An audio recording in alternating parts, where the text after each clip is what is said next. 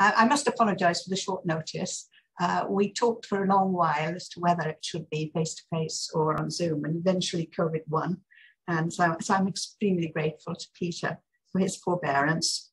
It would have been great to have had him here in Cardiff, but you know, this is the heart of paleobotany in Wales. He and I have known each other for a very long time, since he was a PhD student in Reading in, I believe it was the 1970s.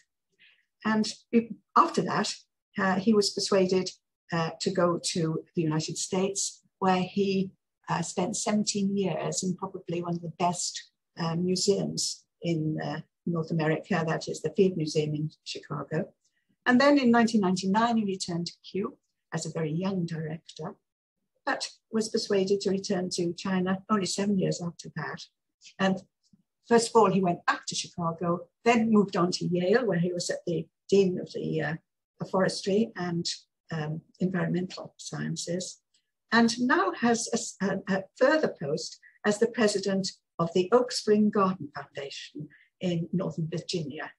And this supports research and scholarship relating to plant diversity and conservation, and in particular, the impact that plants have on our well-being, I think, via gardens and landscape. He's a very prolific writer, very distinguished research career.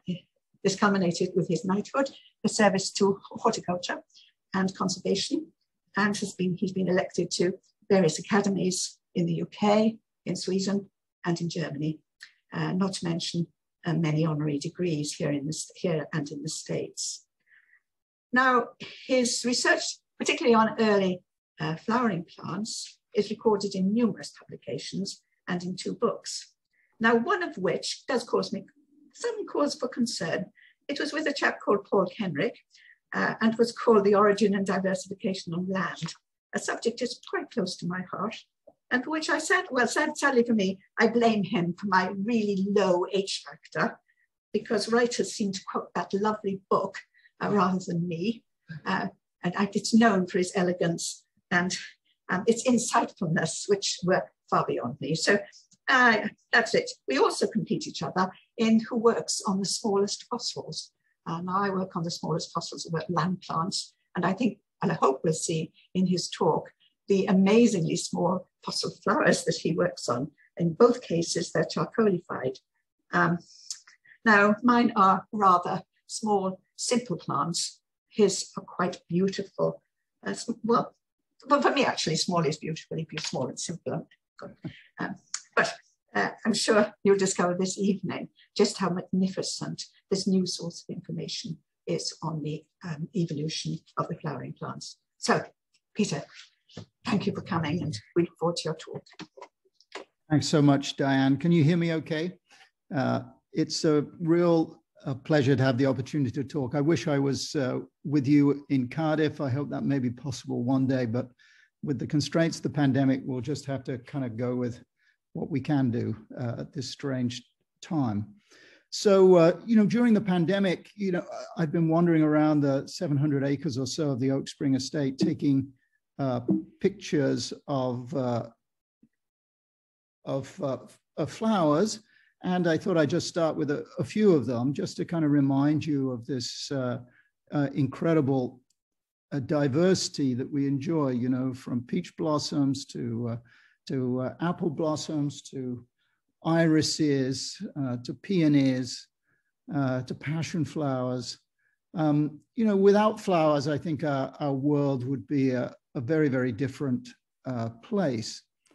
And of course, we rely on flowers, the products of flowers for our own nutrition. This is our little farm at Oak Spring with the Blue Ridge Mountains in the background, and everything that you see there in that basket is a flowering plant. So what I thought I would do today is really split the talk into these 5 pieces. Give you a brief introduction, talk a little bit about what a flower is, then move on to the fossil history of flowering plants and say a little bit about what the earliest flowers were like, and then end by saying a little bit about where flowers may have come from. So to start with a bit of an introduction. So here they are. We all kind of intuitively know what a kind of flower looks like. These are the wonderful American lotus growing on the Mississippi River. But flowering plants, the group that has these flowers, they dominate almost all terrestrial ecosystems. And they provide the energy that sustains those terrestrial ecosystems and the biodiversity of which those ecosystems are composed. So this is a lovely slide from Ollie Pelmar, just illustrating some of the insects. About a third of all insects spend some phase of their life cycle feeding on plants, and typically those plants are flowering plants.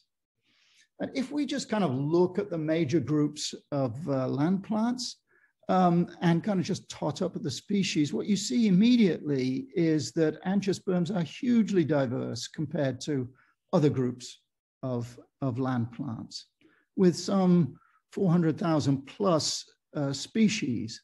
And no other group really kind of approaches that kind of massive diversity. And as I've mentioned, angiosperms provide indispensable goods and services for us. So if you look at angiosperms and where they kind of sit in the sort of grand picture of plant evolution, they're one of 5 groups of seed plants. And I'll introduce you briefly to the other 4 groups. So one of the other groups, it's not really a group, it's just one species, ginkgo. You're probably all familiar with that. Pines, conifer, representative of the conifers. You're probably familiar with conifers. And probably many of you are familiar with cycads too. And then there's one final group, the so-called Nitales, that are not so common. This is a genus called ephedra, from which pseudofeds and so on take their name. And this strange plant, welwitschia, is another member of that very small group. So flowering plants, one of 5 major groups of seed plants. The last group of those seed plants to appear in the fossil record, the most recent to appear in the fossil record, and by far the most diverse, and also by far the most important for all of us. So what is a flower? Well, again, we all have a kind of general notion of what a flower is. It's kind of, you can see it in this peony. Usually you've got some colored parts around the outside, the petals, then the pollen producing organs towards the inside, the yellow stamens that you see here, and then in the middle, the carpels, and it's inside the carpels that the seeds develop. And you see that same kind of structure. You don't see it quite so well in this gardenia, which is a kind of double gardenia, but you can see the stamens still and the poorly developed carpels in the center. But to really define what a flower is, you need to talk about the individual parts. And actually, it's the aggregation into a flower-like structure is much less important and much less difficult from a developmental point of view or from an explanatory point of view than explaining where the individual pieces come from. And that's the kind of key question. So let's look in a bit more detail at these individual pieces. So one of the pieces that I mentioned already is the stamens, and they're very characteristic in flowering plants. And they come in all shapes and sizes. Here's what the peculiar swollen, bright, orangey yellow stamens of a genus called Sarcandra. Here are the stamens in a camellia. Here are the incredibly proliferated stamens in a New Zealand member of the family Myrtaceae. And what's characteristic about angiosperm stamens is that they have 4 pollen sacs, and the pollen sacs are arranged in 2 pairs. So if you do a cross section, that's what they kind of look like. So then there's the carpel, the structure that encloses the ovule and the seed and that matures into the fruit. So you can see them here in the center of the flower. This is a rose. You can see the stamens are out the outside. You can see the carpels in the center. You can see them just about in this peach flower. There's the stigma, one of the stigmas here, the rest of the stamens. There's the stigma again. So if you look around, you'll see that there is a carpel in the middle of these flowers, and it's those that develop into the peach. This was just taken outside the room that I'm speaking to you now. So the peach then is a fruit, and as you know, it's got a hard pit on the inside, and then inside that hard pit, just like an almond, is the meat. which is the actual seed. And then there's a kind of technical issue, which is quite important, and that the ovule inside most angiosperm flowering plant fruits, carpels, have these two coverings. So when you look at a diversity of angiosperm fruits and seeds, this is just a selection from the legumes. All of the little seeds that you see here develop from an ovule that has two coverings, two integuments around the outside. And very characteristically, those ovules are typically reflexed, and you can see the two integuments around the outside. And then in the center is the embryo sac with the egg cell, which when fertilized develops into the embryo and a new young plant. So really figuring out where flowers came from, these basic structures, the stamen, the carpels of the ovary, and the ovules which develop into the seeds are the kind of key pieces. So people have known about this extraordinary diversity of flowers and been thinking about this extraordinary diversity of flowers for hundreds of years, obviously. And two kind of main ideas sort of arose when Diane and I were students. One was that the kind of basic flower might be something like a magnolia with its white petals or sepals and its stamens, and then the little green carpels in the center. Or alternatively, the simplest flowers might be the ones that are the most basic in flower. So this is a Turkish hazel, one of the catkins showing the male flowers. And the male flowers there, the pollen flowers, are extremely small, extremely reduced and put together in these long catkins. So those were kind of two of the prevailing ideas when some of us were students. And that picture's changed quite dramatically now. And we'll talk about that in the course of the lecture. So just to give you an idea of one of the groups now that we look to for some examples perhaps of what the earliest flowers might have looked like, we look to the water lilies, which include the giant, sometimes called Queen Victoria's water lily, Victoria amazonica, with its huge flowers with lots of parts and kind of complicated biology. Or just a more normal, regular water lily that you see here in the genus Nymphea. But also within that group, you have these curious, perhaps wind-pollinated flowers of Brasinia. You have these tiny little flowers with 6 stamens of Carbomba, and you have this bizarre thing called Trithuria, where it's quite difficult to find out actually what is the flower, but it does have those typical characteristic stamens and typical carpel with a very reduced ovule inside. So the point I'm making is there's a lot of variation in floral structure, and even among the groups that we think are particularly relevant to early flowering plant evolution, there's a lot of variation. And this, of course, is one of the many topics that Darwin was interested in, and he wrote 3 books trying to think about the origin of the diversity and complexity of flowers. So what does the fossil record tell us about the history of flowering plants? Well, there's this kind of classic quote between Darwin and Joseph Dalton Hooker, who was the second director of Kew, one of my predecessors. Darwin wrote, "The rapid development, as far as we can judge, of all the higher plants," by which he meant angiosperms, "within recent geological times is an abominable mystery." And that quote has been used very often to the point that it's almost become a kind of cliche. Darwin, of course, was kind of on top of the latest ideas of the day, and people were describing fossil plants from about 100 million years ago. And it was becoming clearer that once you go back beyond about 100 million years, you don't see many flowering plants, as judged at least by their leaves, which is what people were studying at that point. And once you're after about 100 million years ago, flowering plants, as judged by their leaves, seem to be pretty much everywhere. So this is a bit of a puzzle for Darwin. So just to kind of illustrate that, this is an old diagram from a paper written too long ago to remember. And it's just a kind of graphical summary of the kind of incoming of flowering plants and the decline of other groups. I could talk more about the details on which this is based. It's a pretty crude picture, but it makes the central point. 100 million years is right around the middle of this graph, right around where angiosperms take off and these other groups decline in relative terms.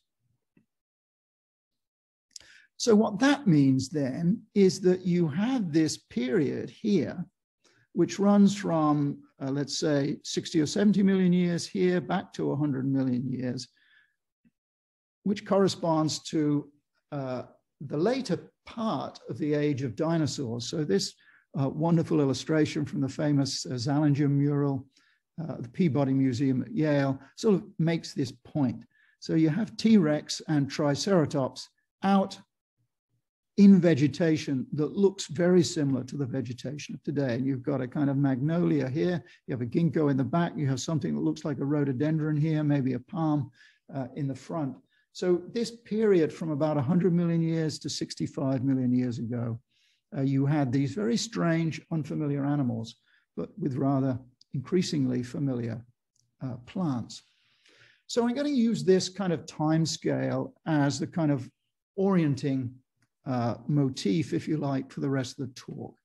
And this is really the Cretaceous period, the period of geological time that's most relevant, which starts about 145 million years ago and ends with the demise of the dinosaurs, so-called asteroid impact 65 million years ago. And here's that 100 million year datum that we've been talking about already. And just to kind of put it in perspective for you, I'm just going to mention briefly, I'm not a dinosaur guy, but I'll mention briefly 3 dinosaurs that help kind of put this time period in perspective.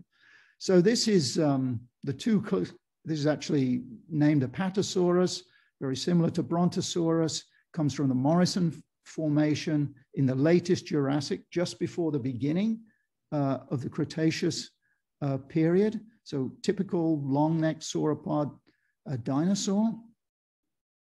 Here's the picture of Brachiosaurus, Brontosaurus rather, at the Peabody Museum at Yale, where they're just taking it down to do a new mount of it. Then another Yale-related dinosaur that I want to mention is Deinonychus, and this is John Ostrom.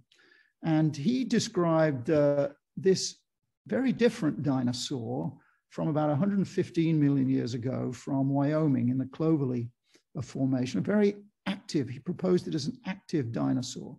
And it's really from John Ostrom's ideas that our kind of current concept of dinosaur park type dinosaurs really derives. So Deinonychus is from about 115 million years ago.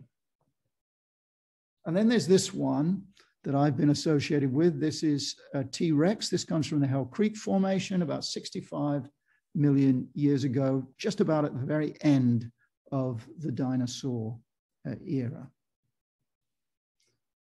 So just to kind of go back to our datum, this is kind of where those 3 dinosaurs fit in, and we're going to be talking about fossil plants from this period of the Cretaceous. So fossil history of flowering plants. Well, when I was a student, we did know about some fossil plants. One of the places that we knew about fossil plants was from the Baltic amber. This is from the amber that you gather around the shores of the Baltic from northern Germany and Denmark, and some of those ancient resins, which are on the order of 50 million years or so old, have little flowers in addition to insects preserved in them. And at the time I was a student in the 70s, David Dilcher at Indiana University was also starting to get interested in Eocene fossil flowers, collecting them from the clay pits in Kentucky and Tennessee. And here you can see a specimen squashed on the rock, what's actually an early legume. So those fossils are from Western Kentucky and Tennessee that you can see there. And I went to Dilcher's lab in 78, I guess, or 81, time flies. And I worked on some Cretaceous flowers that David had collected from that new locality in Russell County, Kansas, that you see. These fossils were preserved, kind of squashed on the rock. they had quite a lot of information to give up. And we were able to reconstruct that particular one as very much like, and I think pretty reliably, very much like a modern magnolia. We could compare it point for point, the leaves, the bud scales, the inner and outer petals, the scars on the receptacle. We could compare it point for point with a modern tulip tree or magnolia. They're very closely related. But more interesting and perhaps more important was a description that kind of was forgotten a little bit in 1977 from fossils collected on Martha's Vineyard, which you see up here in northeastern North America. These were described by Bruce Tiffany in a paper in 1977 from sediments from this part of Martha's Vineyard and from sediments that kind of look like this kind of browny colored sediments. And those were kind of sieved out. Bruce was used to working on fossil fruits and seeds. And so he sieved out these sediments and out came these flowers, and he reported it in Nature. But that was kind of forgotten. And actually at about the same time, a colleague of mine, Elsa Marie Fries, who had also been working on fossil fruits and seeds, had collected some Cretaceous material from Osen in southern Sweden here from this pit. And just like the material from Martha's Vineyard, kind of unconsolidated, blackish, grayish, brownish sediments. Here's Elsa Marie. She was able to sieve out an extraordinary diversity of flowers. And this was really quite surprising. These are from about 75 million years ago, about the same age as the ones that Bruce had described from Martha's Vineyard. And these flowers, as Diane alluded to in the introduction, were exquisitely preserved in an unusual way. They were charcoalified and they were tiny. They were on the order of 2 or 3 millimeters tall, but beautifully preserved with all of the floral parts still present. So this is kind of where these fit in our scheme. This is the Osen material and the Kansas material a little older, just before about a little under 100 million years. This material was small. The way it was studied was using scanning electron microscopy. And Elsa Marie, based on the material from Osen, in several classic papers, described these early fossil flowers and was able to relate them to modern flowering plants. And there weren't just a few of them, and there weren't just a few types. There were a lot of them, very abundant, and there were many different types. Many of them still to be described, beautifully preserved, and capable of direct comparison with the flowers of living flowering plants. The importance of this discovery was that one was able now to compare fossil flowers with the flowers of their living relatives, and because much of the classification of living flowering plants is based on flowers, that's very important for placing the fossils in the context of living plants. The second thing was, if you have the flowers, then you probably have the stamens. If you have the stamens, then there's a good chance that you'll be able to get the pollen in situ. And if you can identify the pollen grains from the flowers, then you can start to interpret the pollen grains that we find dispersed in the sediment. And then third, the flowers give you a kind of indirect insight into what the pollination and dispersal of these ancient plants may have been like. Now, in the early days, the way that one could study these flowers was either to use scanning electron microscopy, which allowed you to look at them from the outside, or if you were really dedicated and interested for some particular reason, you could embed them in plastic and section them in a kind of typical classical anatomy kind of way. And indeed, Elsa Marie and some of us did that. But now we have a kind of new technique, and this is a little flower that we've just published, actually from sediments in Portugal around about the same age as those from Osen. But here and now we have the opportunity to study them using advanced CT technology. So we've actually used these advanced photon sources in the States, in Japan, but particularly Elsa Marie has used this one, a Swiss light source in Willigen, not so far from Zurich. And the information that this gives you, so here's an SEM, but here is what you can do using these high resolution scans. So these are virtual sections, CT scans, just the same as CT scans if you went to the hospital, of a longitudinal section, a transverse section through those flowers that I just showed you, and you can see the tiny little details on the inside of the flower, which allow us to kind of figure out what these plants are related to. This particular one is a member of a group that's very common around about in the late Cretaceous. That group includes rhododendrons and heathers and so on, but it also includes the primrose family, and this we can place pretty precisely in the primrose family. So just to give you an example, this is another ericalian flower, a thing called glandular calyx.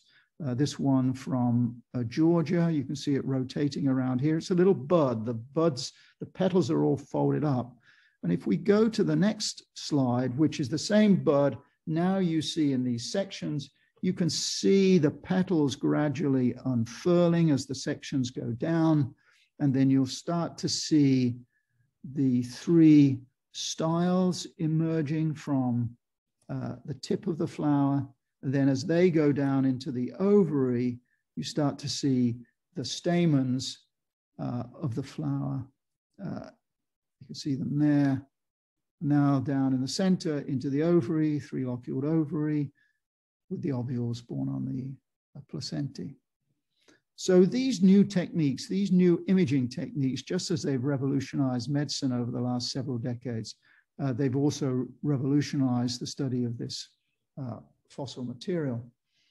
So we have been exploring for many of these new localities with these fossil flowers. And I'll just tell you a little bit about the kind of next phase in the evolution of this work. So having identified that late Cretaceous flowers were pretty abundant, not only at Osen, but Martha's Vineyard, localities in Portugal, localities in Georgia, localities in Japan, localities in Kazakhstan. The next question was, could we go back earlier? Could we go back into the early Cretaceous and start to look at some flowers from the earlier phase of angiosperm evolution before angiosperms really started to become super common and dominant? So we went to look at localities in Eastern North America, in Portugal, and in Southern England. So in 1976, there were two classic books that came out that were very inspirational as a student. And in one of those books was this diagram. This is from the Potomac group in Eastern North America, and it shows two sort of main phases of early angiosperm evolution, a kind of very early phase with relatively few, not very diverse leaves, and then a later phase with more diverse leaves and more diverse pollen grains. So in the late 1980s, 1988, we went down to the Potomac group. We discovered some new localities. We found this same kind of sediments, these soft, unconsolidated sediments with lots of little plant-like tea leaves preserved in them. And these turned out to be very, very productive for early flowers. So this is a shot from 1988 showing Elsa Marie bagging up some of our samples that we collected from the Potomac group. We did a bit of processing in the field. And indeed, we found lots and lots of flowers, just hundreds. This one is hundreds of stamens of a plant that has distinct kind of pollen, and that we were able to relate to the modern boxwood family. Here's another one that we described. This is closely related to the avocado, bay leaf, cinnamon family, the Lauraceae. Very complicated structure, but a little sort of bilobed flap with 5 flowers, all beautifully preserved. So then the following year, in 88, we'd been in the Potomac group. The following year in 89, we decided to go to Portugal because in Portugal, a little bit older, but equally interesting from the standpoint of this kind of material. And lo and behold, we found those same kinds of sediments. This is a locality called Torres Vedras, now covered by a kind of shopping center. Perhaps an old quarry that had been closed for development. Here is another locality, one called Catafica. Here am I trying to collect a few samples. This was a road cut at Catafica. Other localities were in the clay pits that the Portuguese were mining for the ceramic clays that they were using. And so here are the localities scattered through the central part of Portugal. And here are some of the fossils we obtained. Small seeds, small stamens, and some of these were beautifully preserved. So these are some seeds from those Portuguese localities, and using the CT scanning, you could see that we were actually even able to identify the embryos. Here's a close-up of one of the embryos inside these tiny little seeds. So here's an example. So we're actually still working on the material from the Potomac group in Portugal. We're in the middle of actually writing a large paper on the Catafica locality. But in the process of this work, between, let's say, late 1980s and the early 2000s, we were kind of bystanders to a real revolution that occurred in understanding plant evolution.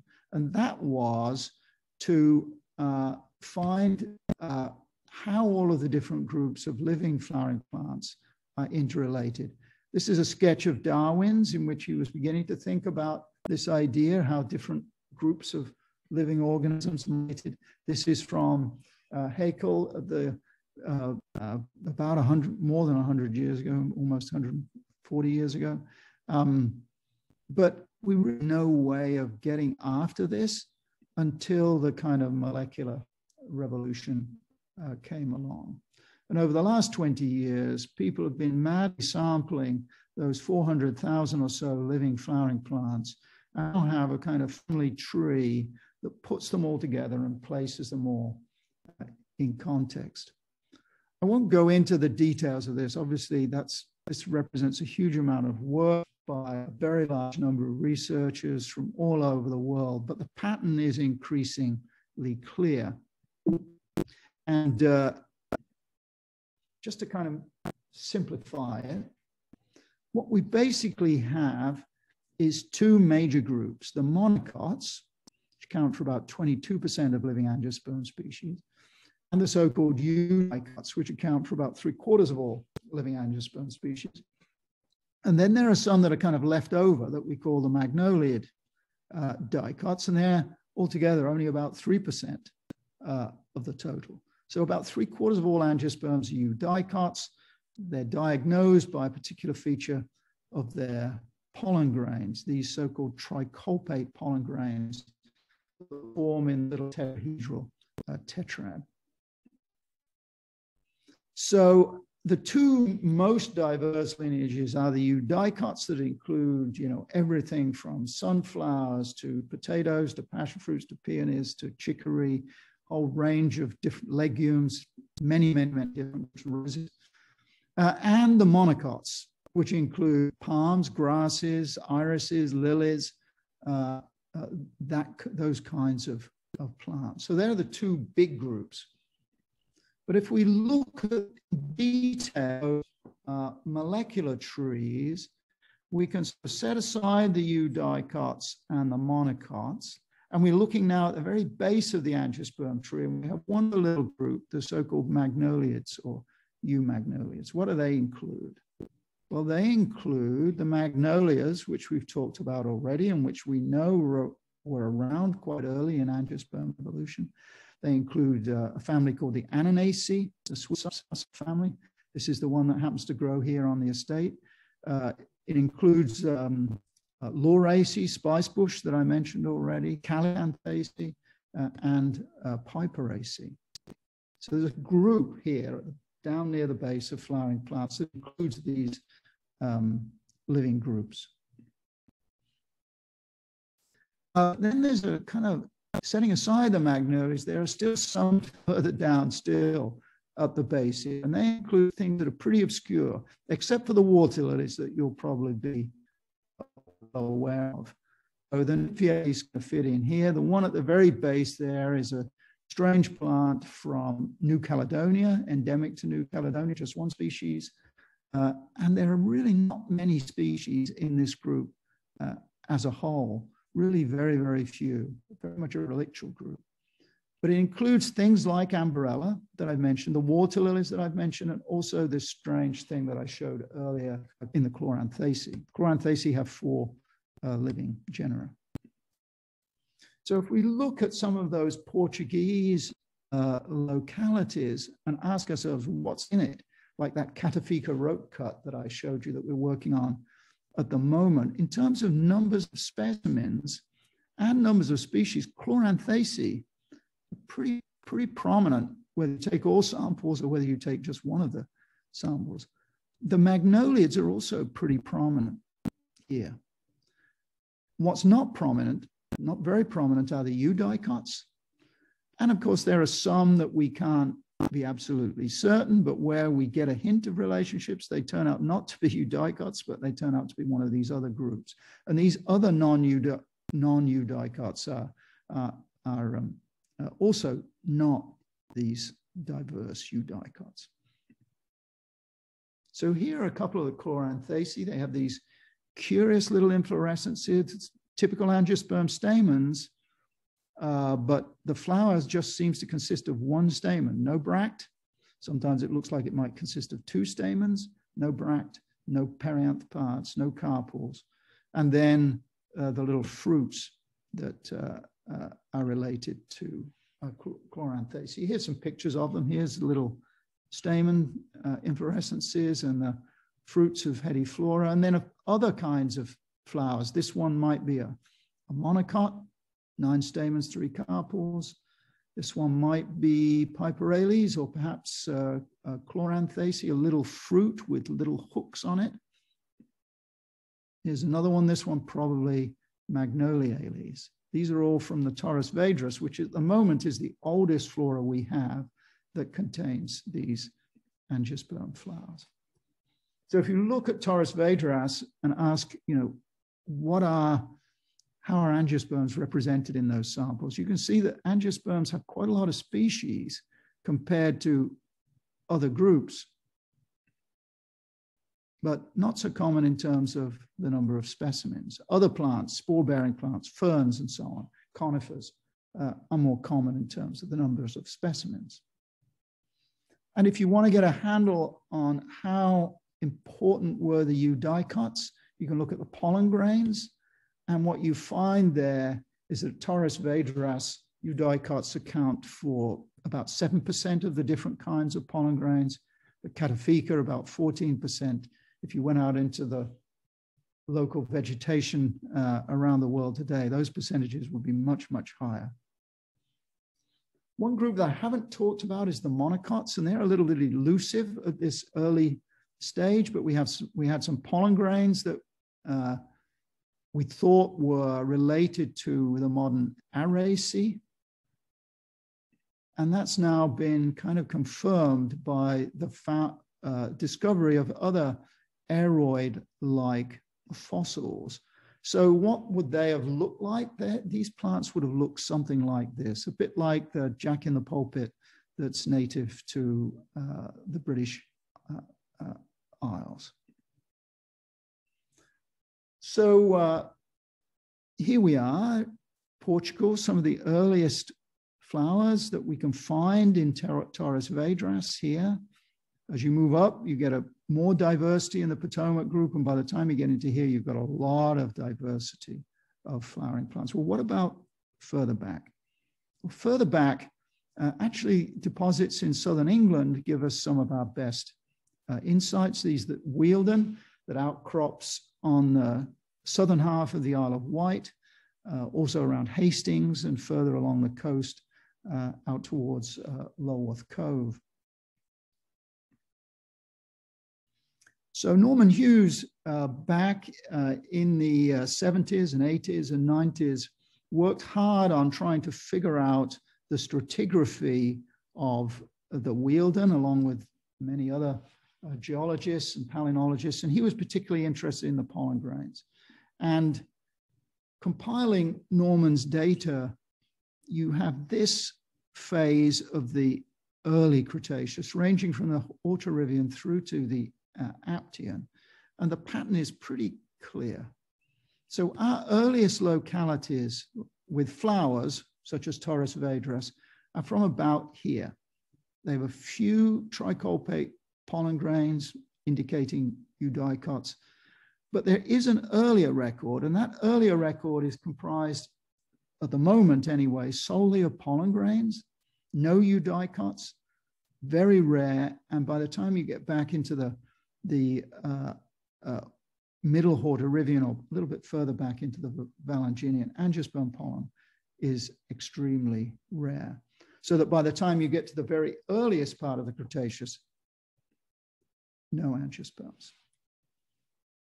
So where are we? We've kind of, if you pull all this together, which we tried to do in this book that came out about a decade ago now, the pattern that we get from looking at the fossils and the pattern that we get from looking at the molecular data and what that says about the relative time of appearance of angiosperm groups in the fossil record, it all fits pretty well, which gives us some confidence that we're getting a grip on reality here. Lots of details still to argue about, and I think a lot more thinking to be done, particularly around the molecular data, and a lot more fossil discovery to be done around the paleobotanical data. But overall, the picture's pretty consistent. So by the time you get into the earliest Cretaceous, we've been talking about the diversification through this interval, but the very earliest in the Berriasian, and even down in the base of the Valanginian, we have no evidence of angiosperms based on anything, based on pollen grains, leaves, anything. So we have a kind of pretty coherent picture, but it leaves us with this last and rather tricky question of where did flowers come from, which really, as I mentioned, boils down to how can you explain the origin of that very characteristic stamen, and how can you explain the origin of the carpel with its ovule inside with these two coverings?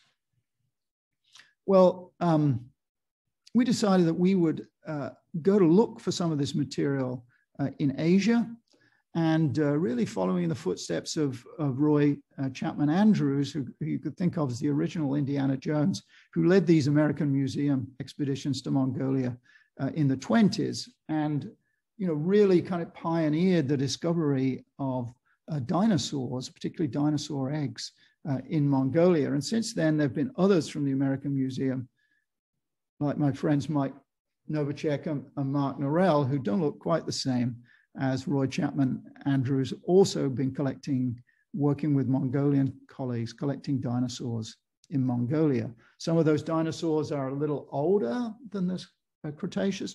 Some of them are Cretaceous age dinosaurs.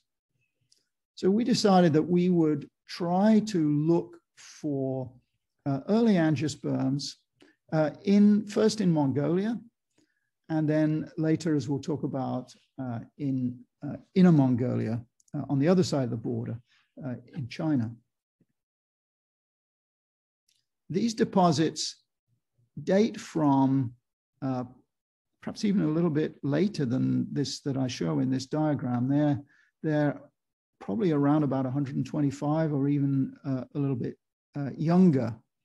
And we thought we might find some early angiosperms, and we found no early angiosperms.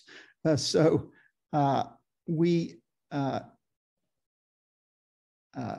however, did find a lot of other interesting things. Now, Mongolia is a different kettle of fish altogether than doing field work in Portugal or North America. It's pretty bleak out there, not a lot of water.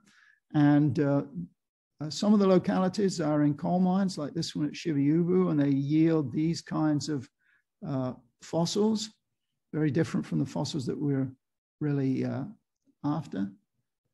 This is another locality, Shinkuduk, where we're collecting from these little outcrops here. There's our camp. See, it's pretty bleak out there. Some typical ginkgo type leaves, no flowering plants so far. But the best locality, or at least the most informative locality for us, is this one, Tevshingovi. It's a lignite mine in Mongolia that we first visited. I was just checking today. We first visited it back in, I think, 2011, so over a decade ago. Here, the fossils are beautifully preserved. You can see they kind of look like a sort of recent compost heap. The material is just physically readily removable from the rock, and you can pull out whole cones that look like this. And among them, no angiosperms, but lots of conifers. Some conifers that look a lot like modern conifers, other conifers that are kind of weird and that are related to perhaps other groups, not even conifers at all. But some of them are incredibly, I'm having a little trouble stopping that. Some of them are incredibly like modern conifers. Among them are these leaves. You know, 3 different kinds of these sort of strap-shaped leaves, and we've been trying to figure out which plants these leaves belong to. One of them belongs to this thing, Crasilovia mongolica, which is perhaps a strange conifer or perhaps something else. Others belong to this peculiar plant, a thing called Umaltalepis, where we have these strange capsules with seeds inside them. And then others are these things, which are little seed-bearing structures that are paired and have one seed inside, 3 different kinds. That's what they look like. And this is a reconstruction of one of the cones. Fascinating plants, which I could give a whole lecture about, but we'll keep moving. So we had those are fossils that we had described from Tevshingovi here in Mongolia. When we started to do field work in Inner Mongolia, in China, we hoped we might find similar material. And we traveled out to Jared Banner, and this is a Google Earth shot of Jared Banner, and you can see immediately there are huge coal mines around this town. And that's where we were hoping to look for angiosperms. So we did expeditions in 2017, and I went back again in 2019. And to our great delight, we found nothing that was preserved in the same way as Tevshingovi, but instead we found this wonderful silicified deposit in which the plants had been literally petrified.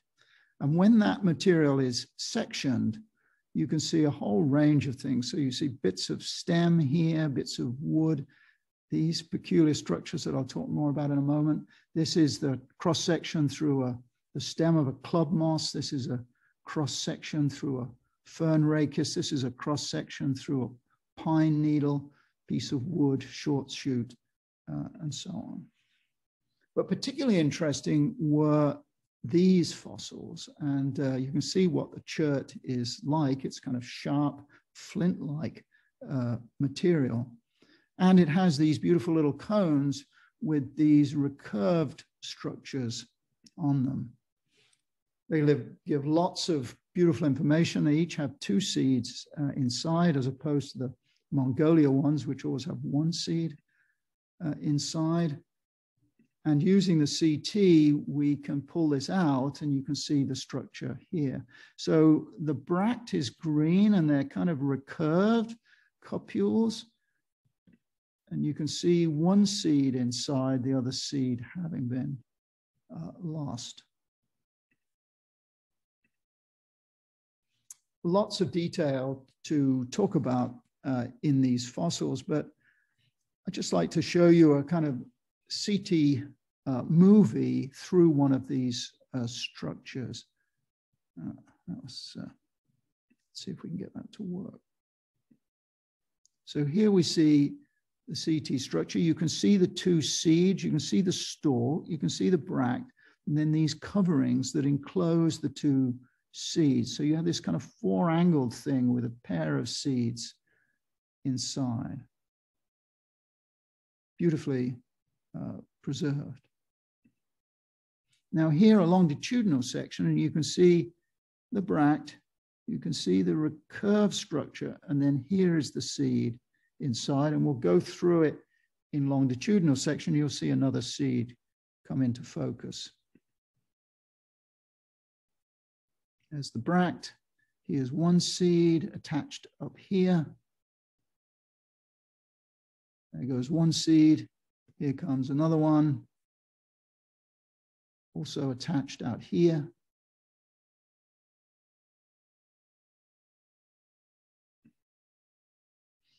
So what's the significance of this? Well, we were disappointed not to find any flowering plants, but what we did find were these cupules. This is a little diagram of this one, the one that I just described from Inner Mongolia. These are the three that we had from Mongolia itself, and then these are others described from elsewhere in the fossil record. The significance of this is that people have suggested that these recurved structures with a seed inside actually could be the outer layer of the angiosperm two-layered integument.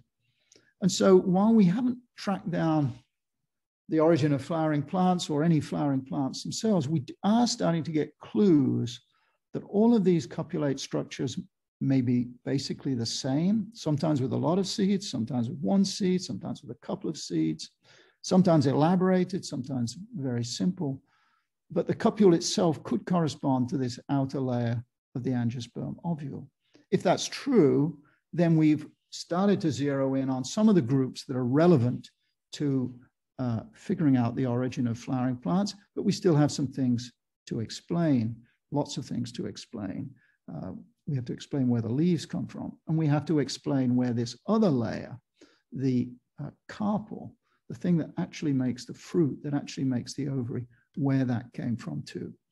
So that's where we're at with the research. We hope the material from Inner Mongolia, this beautiful permineralized material, will help give us some answers, but that's kind of where we are in our current understanding. So I think I'll stop sharing there.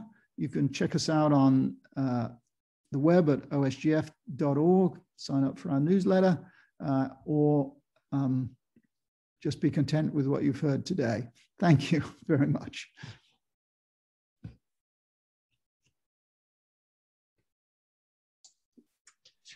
So thank you very much, Peter. I'm going to hand over to Diane in just a moment, but I do, while John's on screen, I just want to thank him for all the communications and effort he's put to. I know that Peter appreciates that he's put into making this happen. It's unusual for us to do it, and having John helping us has been extremely good. It's a pleasure. So we've opened the chat now, and thank you. My room is marvelous. Yeah, it's my room, but it's Diane's reprint collection, I should say. Yeah, so Diane, do you want to put questions in? Am I on mute or no, we're on the same one? That's great. Yes. We're being... I should say that I live next door to Chris, and my room is probably less tidy than his. Anyway. There's an awful lot of talk about mutales when it comes to angiosperm, possible sister groups, what have you. What do you stand on those? Are you with the? Yeah, so that's a very good question, and definitely have a view on it. One of the things that we found as we've explored for angiosperms, not only in Mongolia and Inner Mongolia, but also in Eastern North America and Portugal, these early floras, are lots of seeds that are clearly not angiosperms and that appear to be related to Nitales. And I mean very abundant and extremely diverse. And so they were clearly in the same habitats that these early flowering plants were in. And some of them look quite ephedra-like, others of them look more like Welwitschia. There's obviously a variety of them. Where exactly how exactly they relate to flowering plants, I think is still uncertain. But I think, at least I'm very convinced that they are, as others have suggested in the past, and I think we have better evidence now, that they're related to these cycadioideas and benititales that you see so often in dinosaur reconstructions, the things that look like little cycads, Christmas pudding shaped things with leaves coming out of the top. I think there's good evidence that Nitales and benititales are closely related. They were important in these environments. They were diversifying at the same time as flowering plants. Whether they're closely related or not is another question. And I think the jury is still out on that. And it will require figuring out the homologies of all of these different organs, which I think we've been very slow at being able to do. So finally, for me, when I was first a PhD student, I had a room that had been inhabited by a chap called Hanshaw Thomas. Yes. He worked a lot on these fossils, and some of those that you're showing now are rather similar to the ones that he was describing. Absolutely. And I think Hanshaw Thomas, I mean, we've both been associated with these people from the past, you with Hanshaw Thomas and me with Harris. And Hanshaw Thomas described material from South Africa, from the Triassic, very similar to what we have in Mongolia and Inner Mongolia. And he also, of course, described Catonia from Yorkshire. Harris then showed that, and he thought Catonia, as you know, was a flowering plant. Harris then showed that it wasn't a flowering plant. And so everybody lost interest in Catonia. But actually, I think Catonia is kind of coming back into focus as a very interesting plant that's very relevant to this discussion. And the paper that we had in Nature just a few weeks ago, or whenever it was, puts forward the view that all of these strange recurved copule things are basically the same. And so Catonia is just one that has a lot of seeds, and the ones we've got from Mongolia and Inner Mongolia are ones that have a few seeds. But they're all basically the same, and I think very relevant to this whole flowering plant question. I think, is it Pat Ganselmauer has a very similar question. I'm going to hand over to you for the technology now. Oh, if Pat's question is correct, yes, so Pat says, I find the Choristosperm fossils interesting. It looks like those fossils will clarify their organization, but is this simply convergence? Well, of course, there are some people who have argued that it's convergence. I personally don't think so. I think if you look at them carefully, the structure of the copule is exactly the same. Obviously, these plants in the Triassic had very different leaves from the plants in the early Cretaceous. So there is no question that these were different kinds of plants. The real question, though, is, are the copules homologous? And I think you can demonstrate pretty clearly that they are. And I'm sure that that will be a vigorous debate in the future. Brilliant. So we got two questions from Margaret here. Do you think the variety of flowers is because they were originally wind-borne, so they led to all sorts of genetic variations? I think in the early phases of flowering plant evolution, I think we had both wind and insect pollinated plants. And I think, I think it's very likely that that Heliosmum and some of the Chloranthaceae were wind pollinated, but some of them also could have been insect pollinated, and other flowers, I think, pretty clearly much more likely to be insect pollinated. So I think that there was probably a diversity of these plants early in flowering plant evolution. And I think what you see is a group of plants with flowers that are very flexible in the way that they can be put together. Sometimes they're extremely simple, sometimes they're bigger and more complex with a lot of organs, but they had not yet zeroed in on a kind of solid bough plan. As you move up into eudicots, then flowers become more constrained, as Peter Endres has pointed out. And so then you've got typically 5s, but also other numbers, and you don't get as much variation. So I think these early flowers were very variable in their construction, and I'm sure that reflects sort of variable pollination mechanisms too. Okay, so there's a good follow-on question from that. Is the explosion of angiosperm species associated with an explosion in insect pollinators? I think you certainly have, through the late Cretaceous, some of the more important insect pollinating groups diversifying.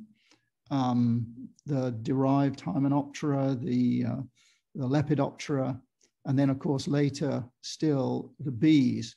Exactly when those radiations take off in the Cretaceous is not so clear to me. You know, for example, the fossil record of bees is basically a Cenozoic record with, I think, one record from the Cretaceous with a specimen that's provenance is a little uncertain.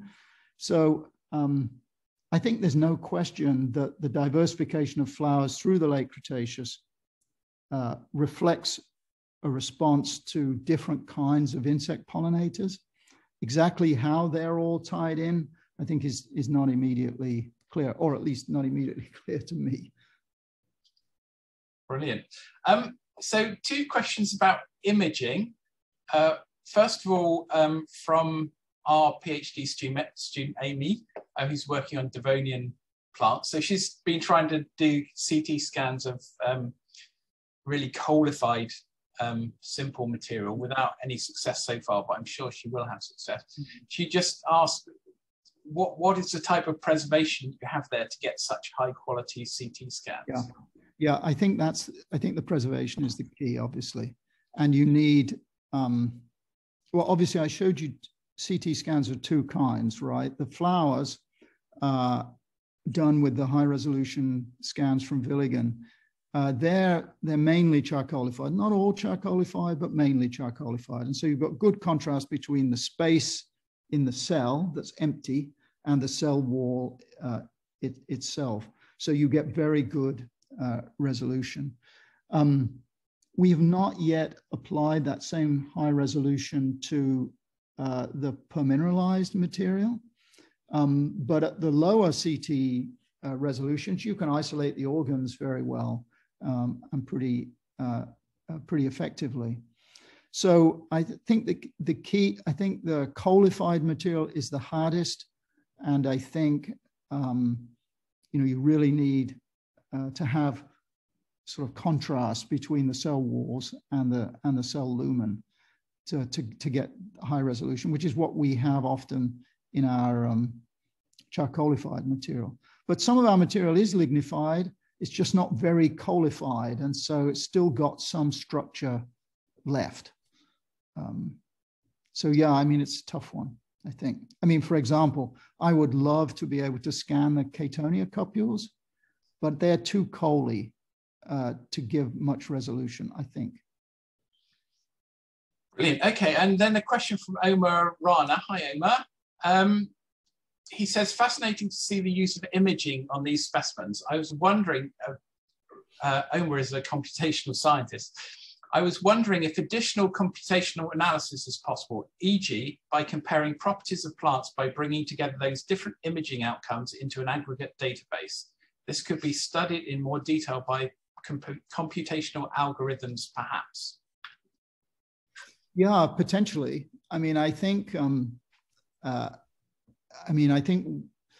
we're using the images for straight anatomical studies right now, but I think it's highly likely. I mean, and these beamlines are used all the time for other analytical purposes. So someone could take off by looking at the resin bodies, for example, that are preserved in some of these things and comparing their chemical composition. People have started to do that, but I'm sure that whole area will develop much more in the future.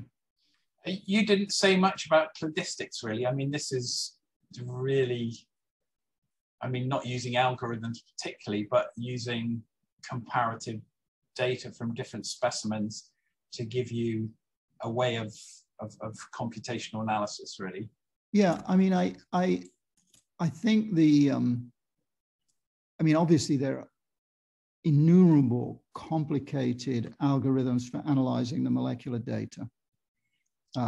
But if you want to incorporate fossils, which is what I'm interested in doing, you've really got morphology to work with.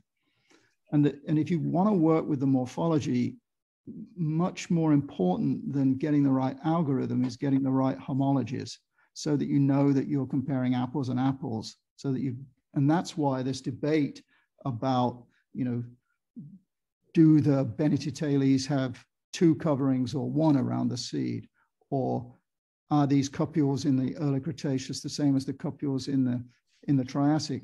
Those debates are kind of fundamental, and it's no use doing an analysis until you figure those things out, because how you figure those out will depend on will strongly influence the results that you get. So there's a real role for good comparative morphology and figuring out the homologies,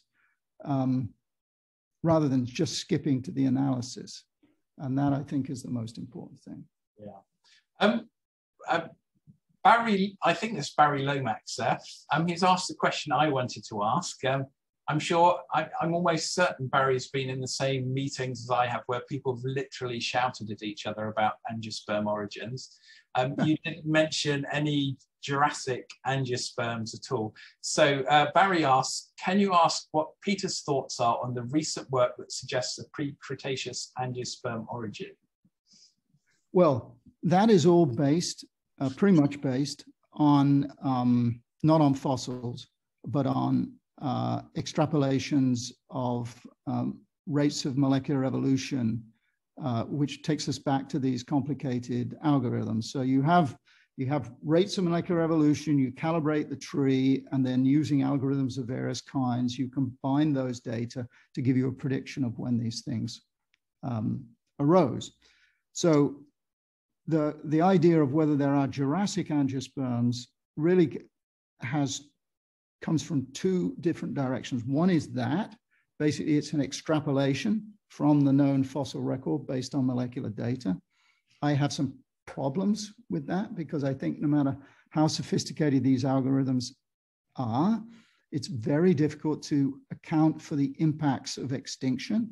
And I think we have a lot of diversity in some of these clades that, a clade today, like the water lilies, which has, I don't know, 10 genera, and most of the species are concentrated in a couple of genera. In the past, that may have been many more genera with many more species. And so that will have an impact on your sort of extrapolation. So that's one area, and I have a big question mark around that.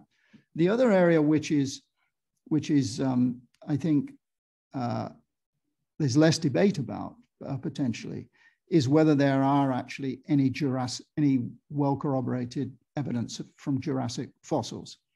And I think the answer to that for me at the moment is no. That's not to say that there aren't some really interesting and some intriguing fossils out there. Particularly, there's a leaf from the Middle Jurassic.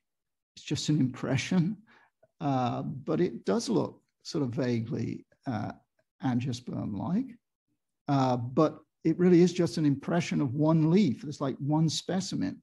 And so, you know, it's hard to hang your hat on that specimen. The pollen grains that have been reported are not convincing to me. So I think from a fossil point of view, the answer is jury's still out. No strong evidence, pre-Cretaceous. And then the other line of argument, which is based on the extrapolations based on molecular data, I think there are still some really severe theoretical problems with those approaches. Excellent. So the last question we have at the moment, it's not really a question, it's really a comment from Margaret, just saying thank you, and that she's very interested in the time zones that you've been talking about. However, they didn't really talk about stratigraphy when it came to plants, and she's grateful for hearing some stratigraphy of plant fossils. So that's fantastic. Thank you, Margaret, for being with us. Diane, that's all the questions, I think. John, can you confirm we haven't missed any of the questions out, have we? Just to double check, Patricia Jensel had one about choristosperm. Yeah, we did that right at the beginning. Covered that, okay. Yeah. Excuse my pronunciation. Yeah. It's lovely to hear from Pat, who's in North Carolina. Yeah, so not far. No. Close. Okay. Well, it just requires my thanking you for a very stimulating and beautifully illustrated lecture. I think we're agreed on the fact that small is beautiful. And I think I have to give in and think that perhaps your fossils are more beautiful than my fossils. So you certainly win on that one. But I think we might be in agreement too that my plants and your plants are the two groups that really changed the face of our planet. Mine to the beginnings, yours to the sort of world that we live in today. So thank you so much for a very stimulating talk. Now, I wish I could announce what's going to happen next month. I can tell you that Jane Francis, who is the director of the British Antarctic Survey, yes, is going to talk about from greenhouse to icehouse, forests and dinosaur fossils amid ice sheets at the South Pole. She actually is presently in this country, but has been to a conference in Iceland because she doesn't want to get away from the cold bits. At the moment, we haven't decided whether it would be by Zoom or by face-to-face. It would be lovely if we could welcome Jane here. We'll see how it goes and how the Welsh attitude to all the restrictions that we have changed over this period. So please, would you keep an eye on our websites? And I'd like to thank those of you who have joined us distantly. I hope that we picked up a few more people who might come in on the second Tuesday of the month and enjoy learning, well, for me, quite a lot outside my research field, even though I'm a paleobotanist. So thank you very much indeed, Peter. And may I just wish all of you a very happy, healthy, and completely non-eventful 2022. Thank you for joining us. Thank you. And thank you, John.